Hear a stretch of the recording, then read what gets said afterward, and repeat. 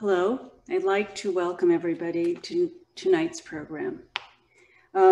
We are reading the tributes of the American Academy of Arts and Letters, and I'm Billy Chen, the president of the Academy. Since 1903, the Academy has presented tributes to members who have passed away. These are typically read at our headquarters building in New York City before our spring and fall dinners. This year, because of the pandemic, we are presenting tributes virtually. This is a live reading of tributes to 6 Academy members. The writers, Francine du Plessis-Gray and Donald Keene. The poet, W.S. Merwin. The painter, Thomas Nozkowski. The architect, Kevin Roche. And the composer, George Walker. These are being recorded and will be posted to our website in the next few days. So to begin with, I'd like to introduce Nicholas Weber, the Executive Director of the Joseph and Annie Albers Foundation. And tonight he joins us from Ireland. He will read the tribute to Francine du Plessis-Gray.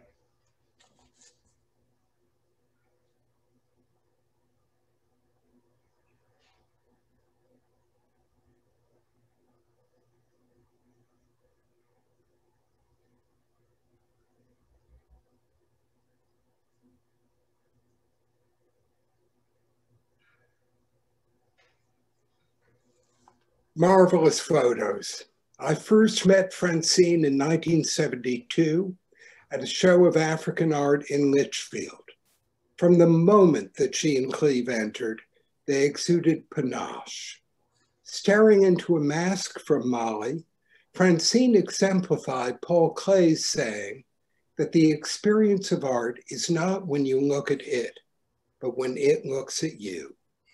Francine's eyes and the eyes on the mask were staring at one another as she imbibed the force of this small, vibrant object.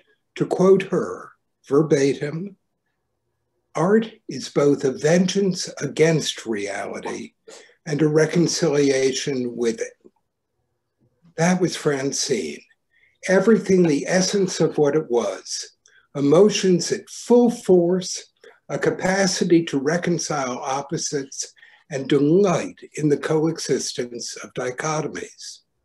I next saw Francine in 1990. I was writing a biography of the painter Balthus, and a piece she wrote in the New Yorker made me want her insights on the psychoanalytic study of the Marquis de Sade by Balthus's brother, Pierre Kozovsky. I phoned, reintroduced myself, and told her why I was calling. She did not mince words. "I'm not sure there is anything I can tell you that I've not already put into what I wrote, but feel free to come see me if you want." She was to the point and responded to my praise of her writing with, "Well, I don't know about that, but since you live in Bethany, it will take you 55 minutes to get to Warren. So come on Friday at 3 p.m. No, make it 3:10. This was something that Catherine, my wife, and I relished about Francine.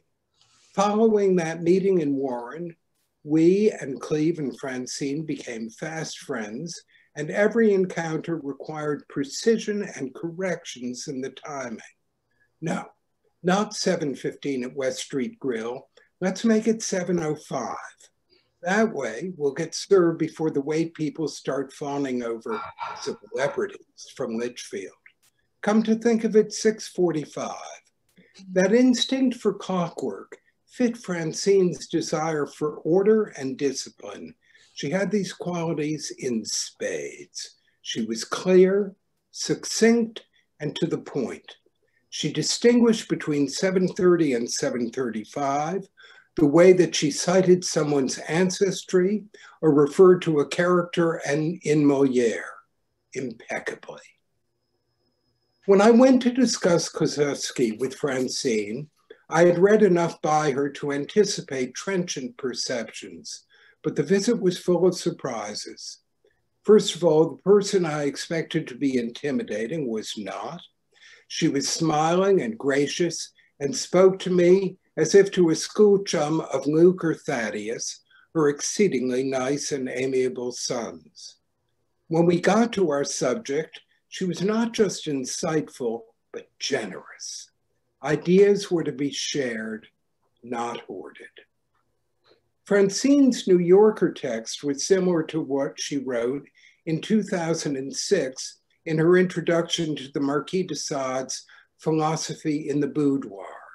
That text is exemplary of her writing, fast-paced, dauntingly intelligent, grounded in absolute truths, and seductive without being salacious. It delves deeply into human behavior while it entertains us.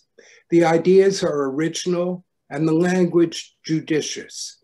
She could pack information into a sentence while keeping you as spellbound as if you're at a great movie. To quote, Sade became a hunted man, the victim of his outlandish need for sexual experimentation. In his most outrageous debauch to date, he had traveled to the nearby metropolis of Marseille to choreograph a particularly festive orgy with 4 prostitutes and his valet, at which he passed out some sloppily concocted aphrodisiacs. These treats caused the girls to feel ill for 24 hours. 2 of them brought charges of sodomy and attempted poisoning against Sade, and a week later, he received the first of many official warrants that would be issued by the kings of France, first Louis XV, then Louis XVI, for his arrest. He continued to live on the lam for the next few years, seeking refuge in Italy or in the wilds of Vaucluse. But in 1777, after a few more outrageous bacchanals, he was finally captured thanks to the cunning of the woman who would be his nemesis, his altogether remarkable mother-in-law, Madame de Montreuil, who had successfully lobbied Louis XVI for a letter de cachet, or sealed letter. This was an arbitrary order of arrest and detention that could be issued and signed only by the king and could imprison the accused for life without any legal hearing, close quote. Now that is writing. Who else could shift linguistic tone as she does in sloppily concocted homemade aphrodisiacs? Who else would take us inside Sade's mind, inform us about the French legal code, and proceed with such pace through years of her subject's life leading to his arrest? Who else would write with such elegance while interjecting lightness with the term on the lam, used initially for gangsters? I assume that you know Francine's basic story. She was born in 1930 in Warsaw to a Russian mother and a father who was a French diplomat. She was brought up in Paris until her father, Vicomte Bertrand du Plessix, was shot down in the Free French Air Force near Gibraltar in 1940. Her mother fled to New York, where she married Alexander Lieberman, also a white Russian emigre, figures in the New York fashion world. They were the subject of Francine's book, Them, inspiring Francine to say, quote, lovers, children, heroes, none of them do we fantasize as extravagantly as we fantasize our parents. Francine went to Spence and then Bryn Mawr, graduated from Barnard, was night desk reporter for UPI, worked for various magazines, married Cleve in 1957, and moved to Connecticut, where they brought up Luke and Thaddeus and enjoyed visits from beloved grandchildren. She had, it's a wonderful expression and too rarely applicable, a mind like a steel trap. The dictionary defines this as meaning, quote, a remarkably efficient mind, great skill in learning and reasoning, close quote. I remember when in the late 90s, we were searching for an architect for the Albers Foundation, and had we thought, cast our net wide. But Francine had no doubt that no one on our short list was the answer. You must have Tim Prentice, she said. He studied with Joseph Albers, met Annie, and knows how to build for Connecticut winters. The result of her authoritative advice and that most perfect steel trap mind reflects so many of Francine's own qualities: logic, practicality, creativity, mastery of one's profession, and heart. Toward the end of her life, Francine said, quote, I venture that those of us who are most serene when faced with the possibility of nothingness are the ones who have reached furthest to the downward and upward of their beings.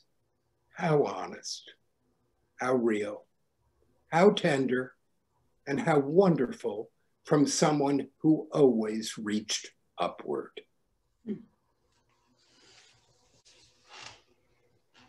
That was amazing. Thank you, Nick.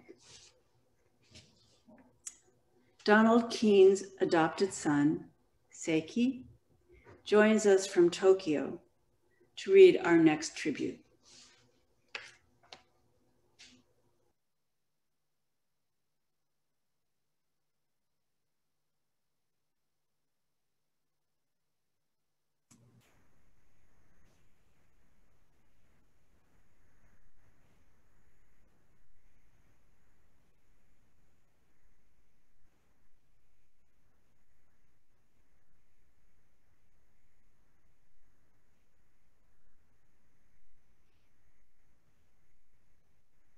Donald Keene's direct relationship with Japan began in 1942 when he entered the United States Navy Japanese language school.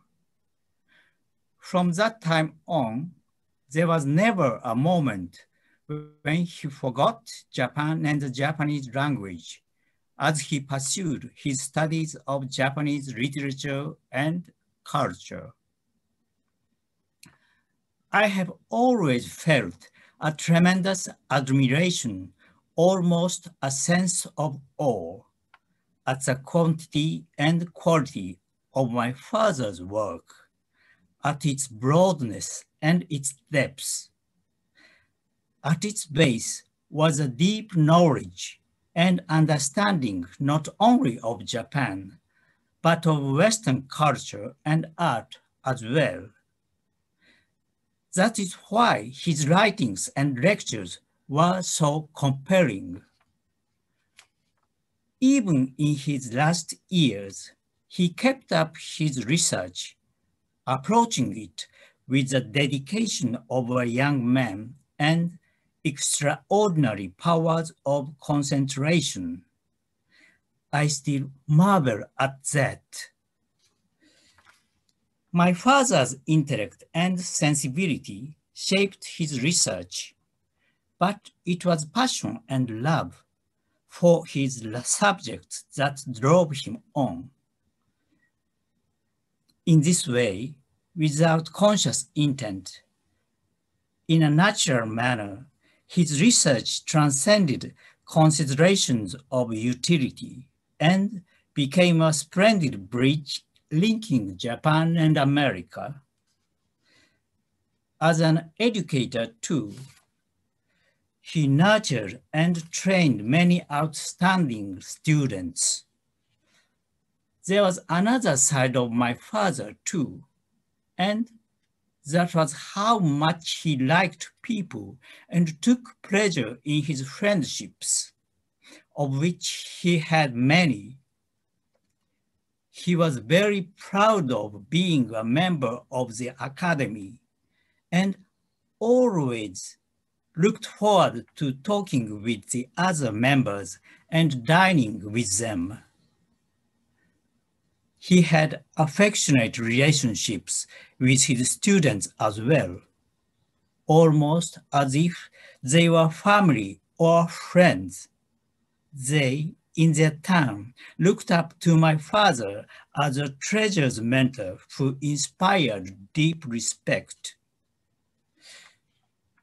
At the core of his life story was something else as well. My father had experienced in his own body the tragedy of war. He loved peace, and he hated with a passion discrimination of any kind. Once he was asked, "What is a true international person?" And he answered, "Someone who always feels that you and I are the same. We are both human beings." It seems to me that my father's life embodies that ideal. In 2011, 6 months after the Great Tohoku earthquake and the disasters that followed, my father left New York and moved wholly to Japan. But even after that, he came to New York every year. His last visit was in March of 2018. He himself said, "This is the last time I will see New York." And so it was.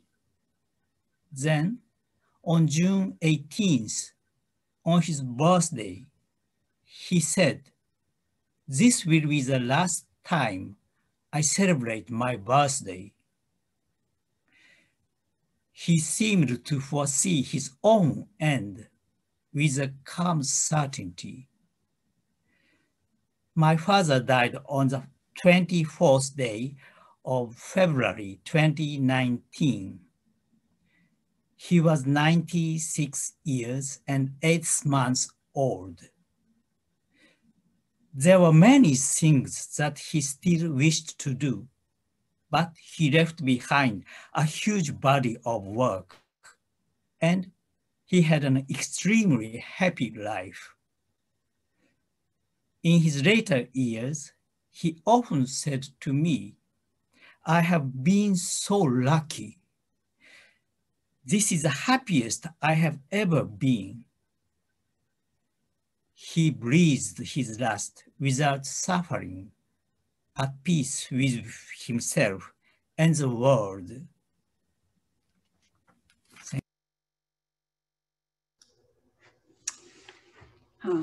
Thank you, Seiki. Jane Kramer, Academy member, author, and longtime New Yorker journalist, will read the tribute to W.S. Merwin.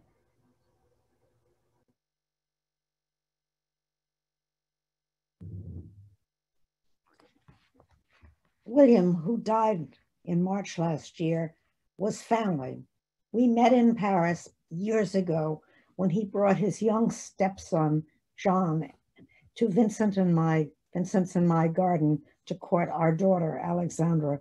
William believed in the magic of gardens to seduce.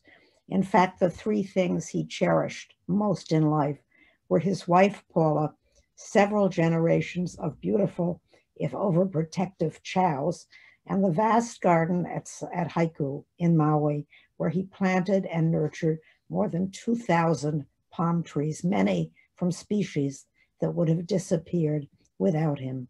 He once told Paula, once told me that Paula, the dogs, and those endangered palms bridged the inspirational balance of his work and life. William was a self-proclaimed, if somewhat disingenuous Luddite once he settled down in Maui. It took a lot of patience on Paula's part to introduce intrusive objects like a telephone and a fridge into the house he built there. But once she did, he was addicted. He liked to squirrel away in his study and phone his mainland friends with endless admonitions and instructions for a healthy, nature-enhancing life. I'd pick up the phone in my study in New York, where I'm speaking from, and the first thing I'd hear was, "Jane, Please don't tell me that you're still eating meat. He would then lecture me on my unfortunate, if only occasional T-bones cravings, extracting promises about my eating habits, after which, and only then, could we start talking about his poems. It's been said that William honed his gifts for languages, for translation. He could translate anything, and I would recommend, I don't even know what to recommend first, but one of my favorite things he wrote is a kind of contemporary English version of Sir Gawain and the Green Knight, which is one of the most oddly erotic and almost violent poems I have ever read. He was dazzling at getting the root out of the language from which he was translating. Anyway, he had that gift for language and for translation, and of course, for his own poetry. As a boy, attempting to write his exceptionally dour Presbyterian minister's father's hymns and sermons, he got over that. For years, he led what could be considered an enviably cosmopolitan life.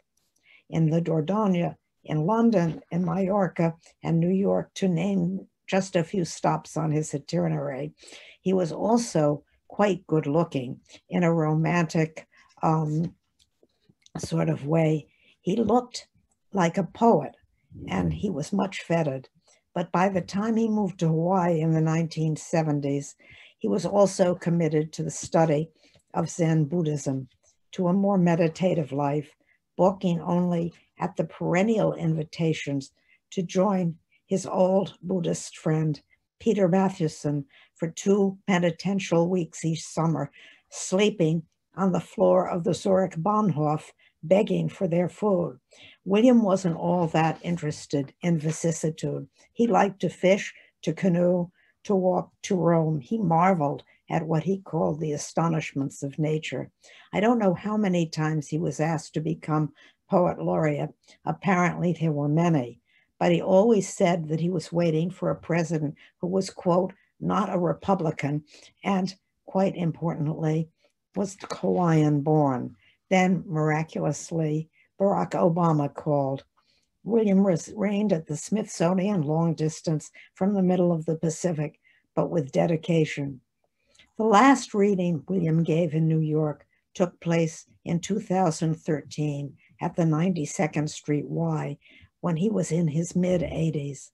His good friend and our late and one-time Academy president, Sandy McClatchy, introduced him, and the first thing William told Sandy on the stage that night was by way of an apology. He could no longer read, he said.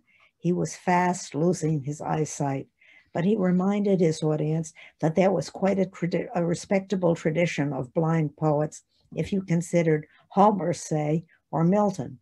It was a bardic tradition and also an epic tradition. And as it happens, William had also written a beautiful epic poem, The Folding Cliffs, 13 years earlier, drawn from native legends about the coming of strangers to the Hawaiian Islands in the 1800s with leprosy in their wake.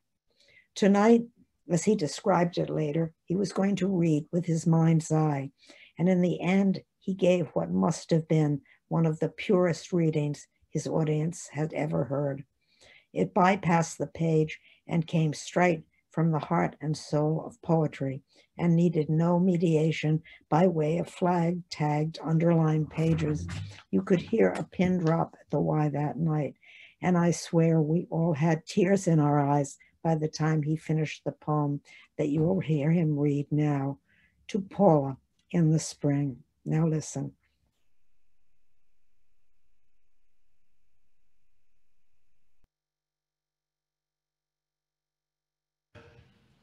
And then I want to read another poem. This is addressed to my wife, Paula. I think I don't need to say anything about it. I think it's self-explanatory. Let me imagine that we will come again when we want to and it will be spring. We will be no older than we ever were. The worn griefs will have vanished like the white cloud through which the morning slowly comes to itself.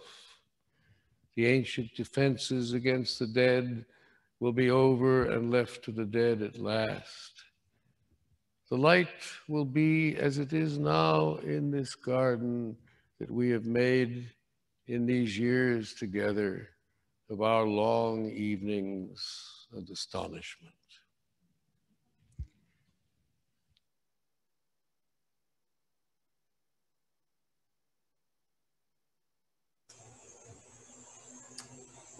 Thank you, Jane. That's amazing. Artist, critic, and curator Robert Storr will read the tribute to Thomas Nozkowski. First, though, we have a brief film by Thomas Nozkowski's son, Casimir Nozkowski.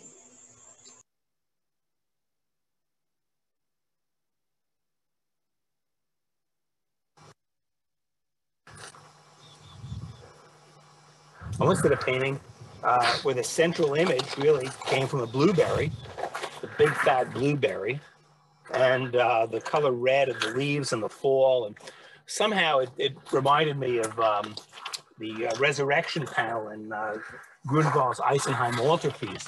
Now, I mean, this may sound like a completely absurd conflation, but I think it's fabulously interesting that one could go from a blueberry to a resurrection. I mean, it's pretty crazy and bizarre, but I like the possibility. I mean, the possibility excites me. This is maybe what I'm most interested in painting, to be able to make connections and find things that are impossible, just impossible things. Look at this over here. This pretty nifty triangle of stone that this tree has grown around and kind of kept propped up. You know, how would that be in a painting? You know, what could that be in a painting? Could that be pointing to something, you know? Interesting. Amazing rock, isn't it? Yeah. With the plants growing up through it, fabulous.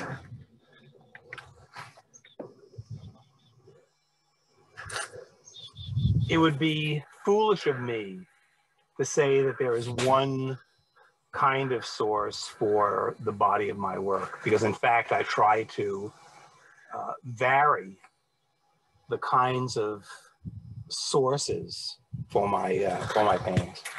I think it does matter. I think you have to care about what you're making a picture of. But I think that as a grown-up adult human being, you care about a lot of things. And you care about things in different ways, and that's interesting too. So, you know, to make a painting about a family member is one thing. To make a painting about a landscape that is extraordinary is something else again. I mean, certainly no artist could walk through a landscape like this over here without thinking of Cézanne's The Quarries at Bibimus, pines and rocks. I mean, it's very... it's a nice connection. How about a quotidian landscape, the landscape of your backyard? A different kind of a painting, I think.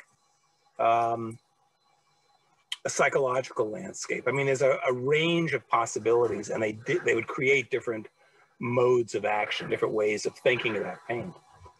Painting is a visual medium, and it makes perfectly good sense to me that, you know, if one sees something extraordinary, why not make a picture of it?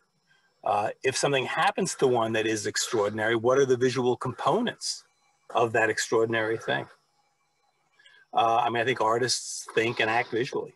That's, you know, that's the simple part.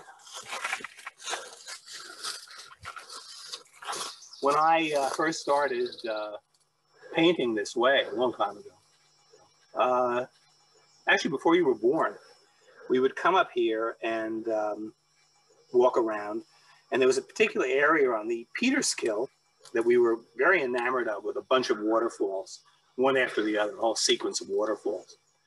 And I did some very simple paintings that had the arc of these falls, different parts on them, the way the water ran across rock, whatever it was. And for me, they were really important paintings, not because anybody on earth would have known that they were that they came from a very specific place. But for me, it was interesting to see how many kinds of images I could spin off from something in the real world. For an abstract artist, this was a big learning experience. My realist friends, I'm sure, knew this from infancy, but for me, it was a big discovery.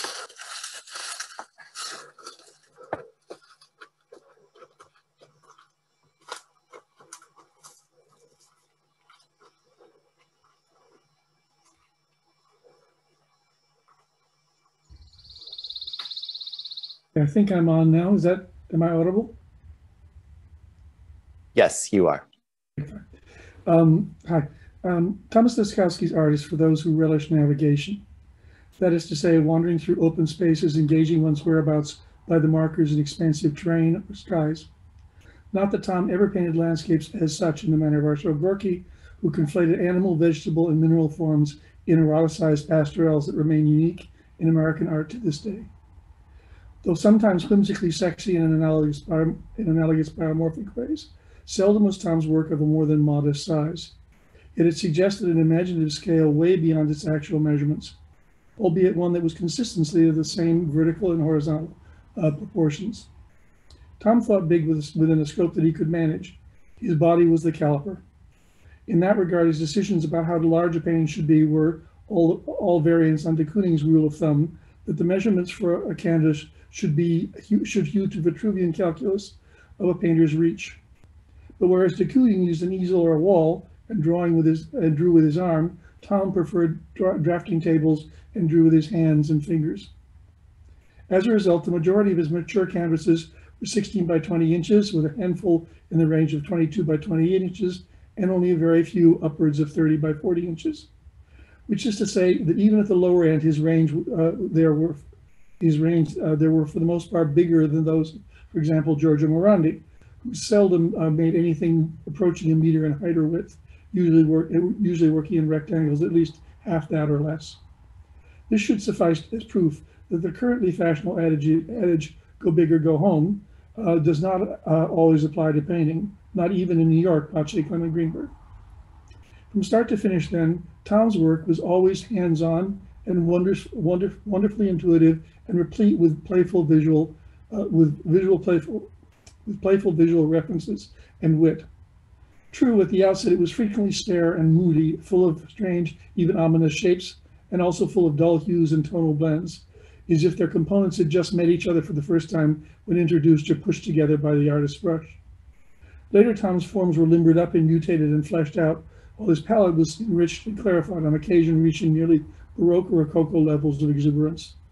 Still, the collaborating protagonists of his art, color and contour, retained a uniquely quirky quality that resulted from their evident surprise at finding themselves in each other's company. If I have chosen to speak mostly in the terms of the physical reality of Tom's work, that is simply to signal that one understands and appreciates it best when one stays to the painterly poiesis. For like most fully realized and satisfying art in any medium or style, that poetry is in its making, such that viewers who approach Tom's work should do so as one would a man hunched over a desk who is wholly absorbed in whatever he is doing. One can, in effect, read over Tom's shoulder what occurred to him in each given instance. How this patch of pigment could first blush and then, by beautifully ambiguous increments, become something quite different. How this bulge could morph into a new arabesque. How this mark could extend into a cadence of similar but never identical marks. On the latter score, it was not for nothing that Tom came of age artistically in the hiatus between abstract expressionism and minimalism. Nor was it an accident that one of his first champions was Betty Parson, who understood what he was up to because she bridged the same aesthetic divide. None of which is to say that Tom lacked in intellectual rigor. He had that in spades. Where useful, he applied his critical curiosity in private to the analysis of his practice, and which kept evolving along coherent but mercifully never programmatic lines. Tom knew art history backwards and forwards, and best of all, sideways, meaning the unwritten history of art that inveterate gallery goers acquire and keep alive in memory long after fashions have changed, fashions have faded, and critical discourses have become fish wrap. Wisely, however, Tom siphoned off his intellectual surplus and applied it to his chief pleasures outside of looking at and thinking about the work of other painters, and that was the movies, as well as tangentially crime fiction.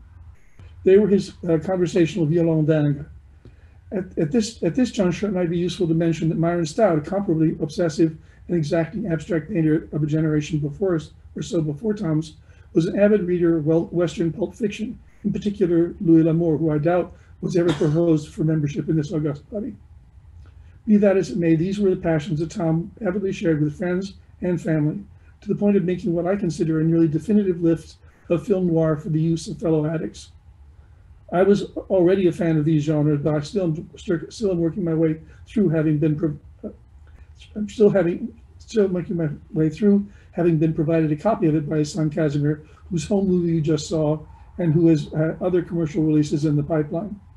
I would add that Joyce Robbins, Casimir's mother and Tom's wife, is a first-rate painter and ceramicist whose work I included in an exhibition downtown last fall at the Milton and Pat Resnick and Pat Bazoff Foundation, which is located on Elder Street on the Lower East Side in a converted synagogue, which, much like the one Tom, Joyce, and Casimir lived in for decades, is not far away from the edge of Chinatown.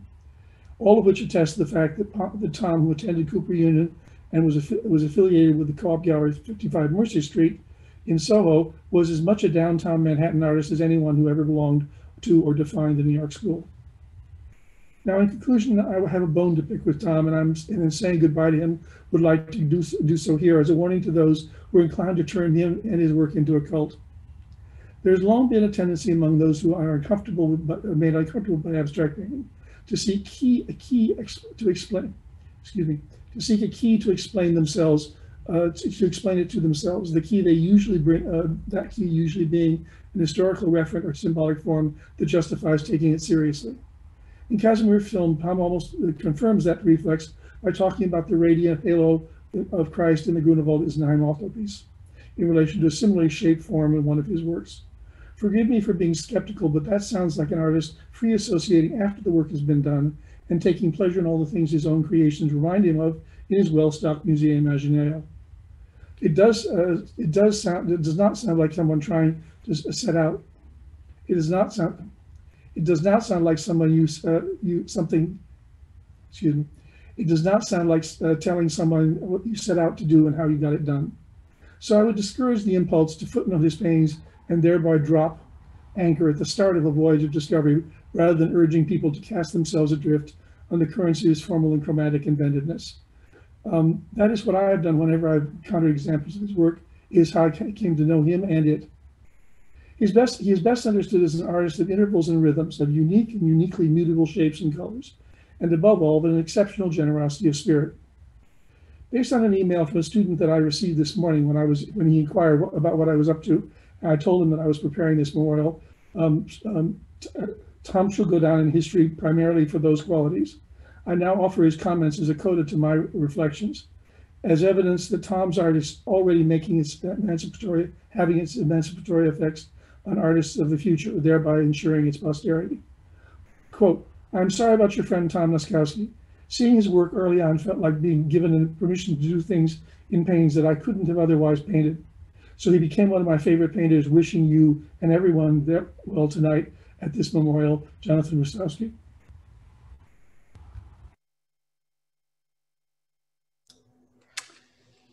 Thank you, Rob. Architect and Academy member Robert A.M. Stern will read the tribute to Kevin Roche. I'm honored to be asked to talk about my friend Kevin Roche.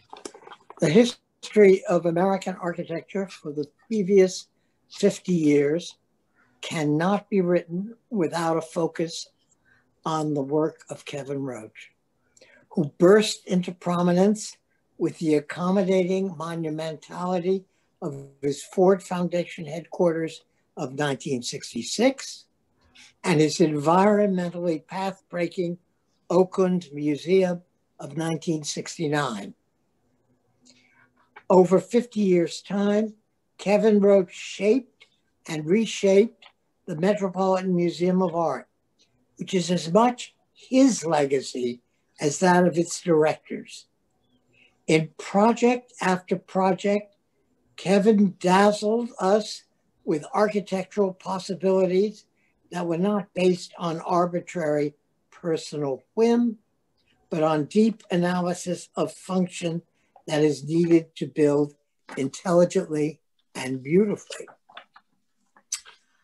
I do not wish to turn the few moments allocated to me to this celebration of Kevin's life into an architectural history lesson.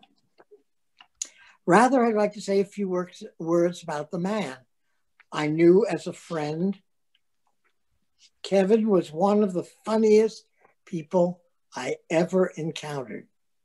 He had the great capacity to find humor in important events, and most significantly in events in his own life. He was a master storyteller. His account of his falling asleep at his job interview with his mentor, Eero Saarinen, after a night's carousing in New York was one of his best. His account of his time as a student at the Illinois Institute of Technology was priceless. Asked why he left that school after only 1 year, he said of the rigid pedagogy of the leader, Mies van der Rohe, "I got it." Unlike most architects, Kevin could see humor in his own work. He could laugh at some of his architectural excesses. In a story he would tell from his student days in Dublin, he recounted his design for what he considered an up-to-the-minute modern house, featuring a circular stair connecting the bedrooms with the ground floor. His professor, unimpressed, sniffed, "Circular stair? How will you get the coffin down?" Kevin's pellucid 1984 account as the closing speaker of the inaugural symposium of Columbia's Buell Center acknowledged the influence of his Beaux-Arts training in his office building for General Foods, as manifested by the 50-foot-tall distraction of the lobby dome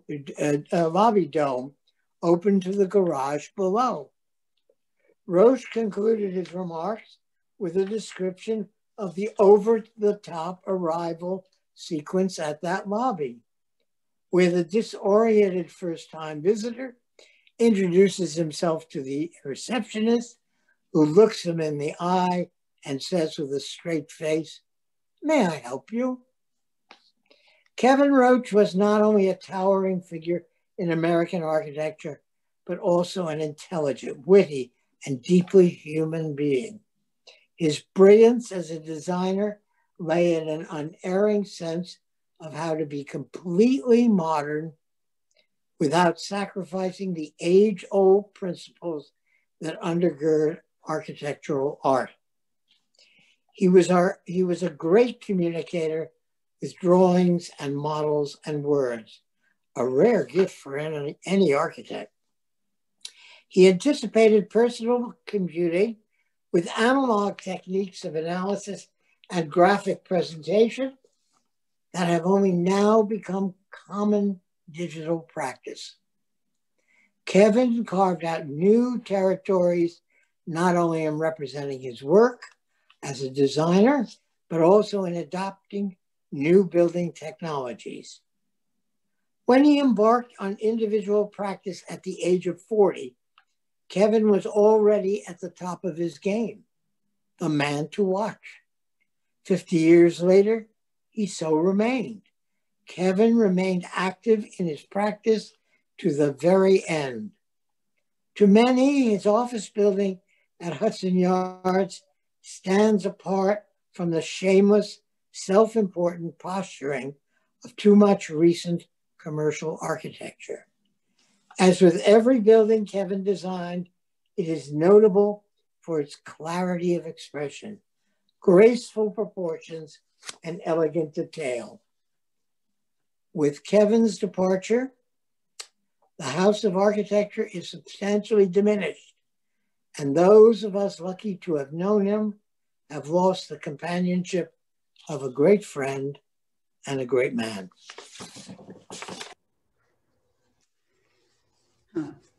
Thank you, Bob. Academy member T.J. Anderson joins George Walker's two sons, Ian and Gregory, for a tribute to their father. Ian, who's a playwright and a filmmaker, will introduce George Walker. Composer and musician Gregory will then discuss his father with T.J. Anderson.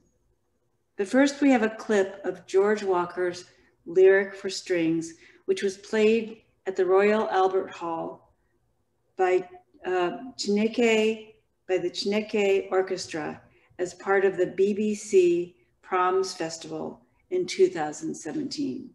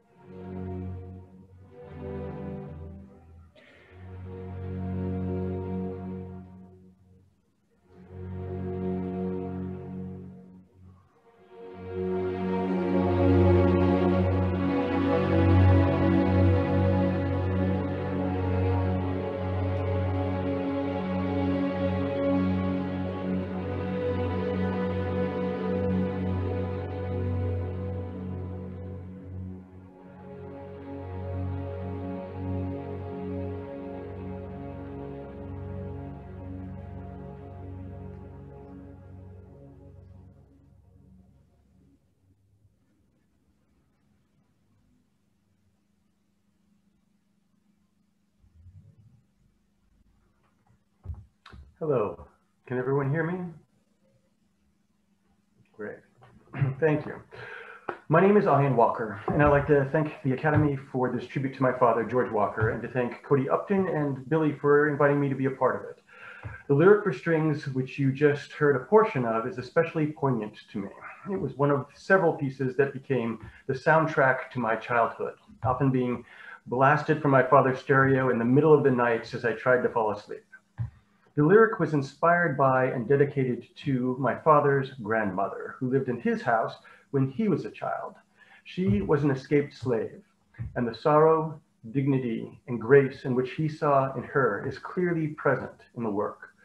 To understand my father and his music, you have to appreciate the time in which he lived. He was born in Washington, D.C. in 1922. A time when racial strife was a constant, from the quiet, institutionalized prejudice of one community to the violent outbreaks of another. For Black classical musicians and composers, the landscape was littered with barriers. When you read about my father's life, you're often presented with a long list of firsts. He was the first Black instrumentalist to solo with the Philadelphia Orchestra, the first Black instrumentalist to receive a graduate degree from the Eastman School of Music, and the first Black composer to receive a Pulitzer Prize in music. He was constantly pushing through barriers to reach new places, and that exercise in his life became a part of his music. He wanted to push the boundaries of what music could be, and more importantly, he wanted people to experience that music could be more complex, more thoughtful, more frightening or moving, and that it could mean more to us, because for him, music was a magnificent country.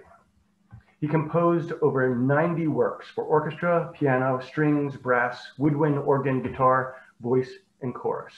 He became a member of the Academy of Arts and Letters in 1999 and was inducted into the American Classical Musical Hall of Fame in 2000. He also received 7 honorary doctorate degrees. But what most people don't know is that he actually had a number of passions. He loved tennis, to play it and to watch it. He was drawn to poetry and photography, but I think his biggest passion might have been food. He was an excellent cook, and every dinner was a 5-course event. Quite contrary to his musical instincts, he loved simple, precise, distinct flavors. And just about every dinner was a 2-hour affair filled with conversations about life, politics, and mostly, sometimes unendingly, about music. One of the people who came up most in those conversations was T.J. Anderson. They were born just 6 years apart and therefore experienced many of the same challenges, obstacles, and triumphs in the world of music. TJ's exceptional artistry and his contributions to the world of music, his warmth and his friendship were things that my father cherished. And so it is with gratitude and humility that I'm able to pass the mic to TJ Anderson and to my brother, Gregory Walker, now. Thank you very much. My name is Gregory Walker. I hope everybody can hear me, and I'm joined by composer TJ Anderson. I'm glad to see you, Gregory. It's been many years. As my brother Ian mentioned, the association with TJ was something that was very meaningful to my father.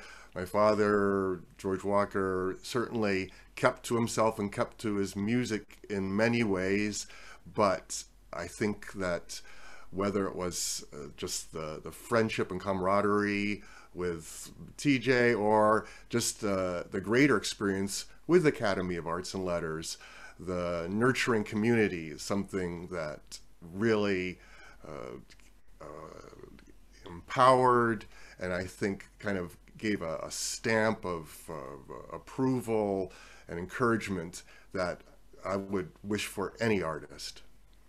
Well, I certainly remember your mother and father well.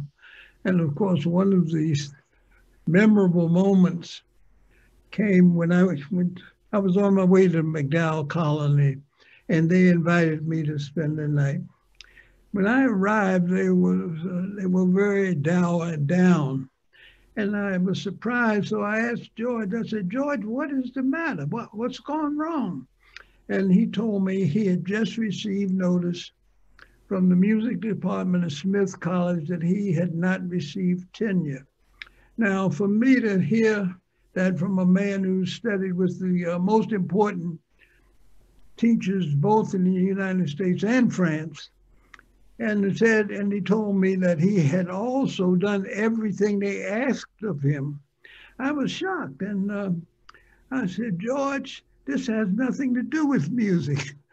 And George looked at me and said, surprisingly, and I said, with 2 sons, 2 African-American sons, they have no intentions of you raising your boys in a college where there's a college for women.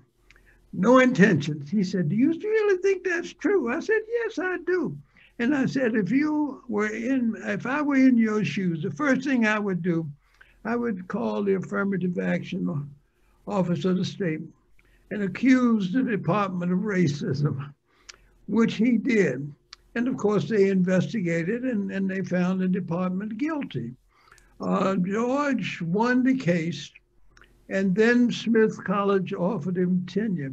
He immediately resigned and went to Rutgers University, a position he held for the rest of his life. Now, this a sense of being aware of the victimization of people because of race is something George was always aware of, particularly as a pianist, a phenomenal pianist, But they had Andre Watts. They weren't thinking about George Walker, regardless of what he could do. I mean, it was just unfortunate.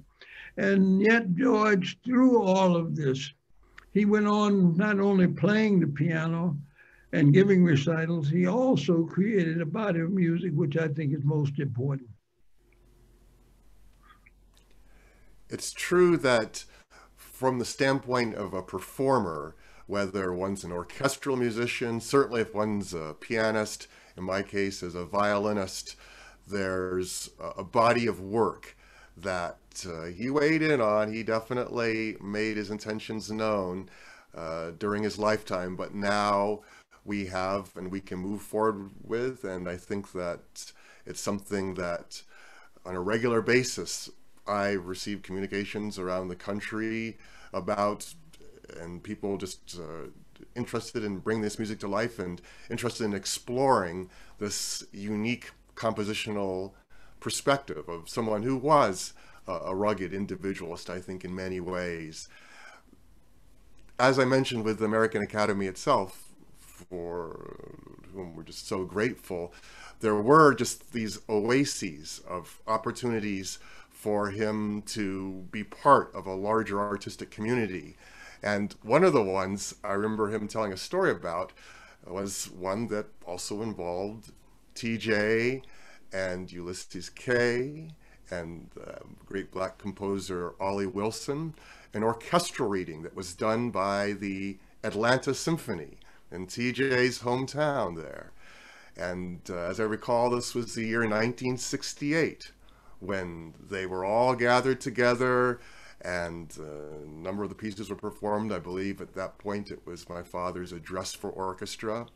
And the story he tells is that in the same hotel you all were staying in, TJ, they were also having a Southern Christian Conference meeting, the other side of the building. And he talks about at one point going down to the lobby, getting some food, and then going to this conference room where he pressed his face against the glass, and in that moment he glimpsed something. He glimpsed through the glass that there was a minister who stood up to embrace the speaker at this conference. And the moment only lasted, you know, a matter of seconds before the doors actually opened up and he had to kind of step back. But for me, I think that the glimpsing of things we don't completely understand is pretty analogous to the experience that many concertgoers, many performers are going to go through when they're exposed to my father's work, especially the later ones that, as my brother said, do ask for more. They demand more from the performers and from the audience. You don't always understand what you're glimpsing in this music, but you know there's something there. In the case of this particular image that stayed with him for the rest of his life, he had seen through the glass minister embracing Martin Luther King, the only time he ever saw the man. And just as I think with his music, sometimes we don't completely understand what it is that's there in front of us, but it has the power to illuminate a path forward. And I hope that with my father's music and all the performers who are able to search for more within it, that they too find a direction for themselves, for something that's uncommon, for something that's individualistic, and for something that I think that ultimately has a power to give us a perspective on so many other things we love and hear in music and in the world. Well, Gregory, I would like to recommend two pieces. Your father had an affinity for the theme and variation form. And I first discovered it when he had his first piano sonata, the slow movement. And Oh, Bury Me Beneath the Willow was the folk song that he used as the basis of the slow movement of that piece. And it's fantastic. And this was followed up by a piece called Spatials, which to me is one of his great works because of its harmonic vocabulary. It's for solo piano, and it's a theme and variations also. I just think George was just a phenomenal composer, he saw so much in music itself, in its ability to transform people. And I think we are very fortunate to have had him delivered on schedule. Yes, thanks so much, TJ. It's just coming from you.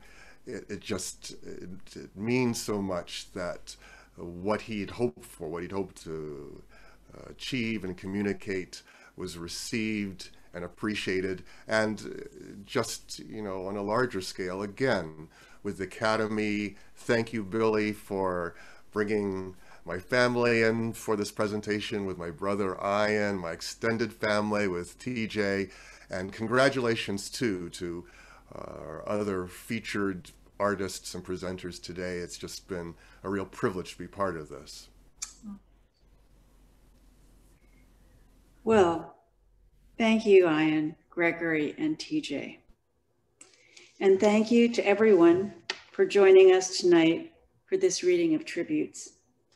Although we've been separated by a pandemic, we've come together tonight for a celebration, an incredibly rich feast from blueberries to resurrection. We hope that you'll join us for the next reading at 7 p.m. Eastern Time on Thursday, January 28th, 2021. Until then, please stay safe, be well. Good night.